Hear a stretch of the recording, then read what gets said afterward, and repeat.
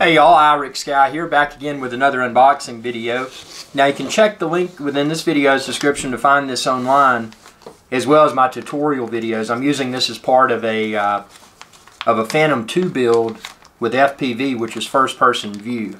Now this iOSD Mini, this is for real-time flight information. So when you're building an FPV solution like I am, this enables you to see key flight data while you're flying. So stuff such as your battery life remaining, all sorts of good information. It's a very small device.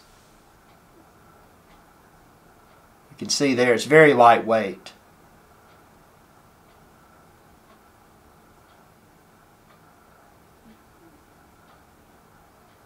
And it's got a little small USB port on the side that you can use for installing firmware updates, etc. So this is just the unboxing. Like I said, be sure to check the link within this video's description so that you can order it online. You know, like I said, also there I will post my my installation video. So just a few things you'll get with it: power voltage of the battery, distance between aircraft and home point, height, control mode, fail-safe mode, pitch attitude, roll attitude, flight velocity, and the number of GPS satellites.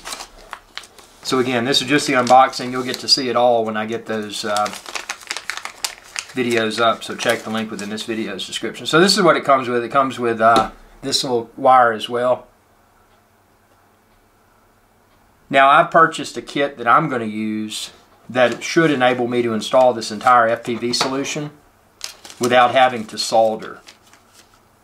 So I'm just, you know, when you check the link within this video's description and watch those videos, you'll see how I install it. I'm still on the fence. Do I want to put this inside of my Phantom 2, or do I want to leave it outside of my Phantom 2 so that it's more quickly accessible to install firmware updates, etc. Thanks for watching. Be sure to subscribe. YouTube.com/IrixGuy. Y'all have a good day.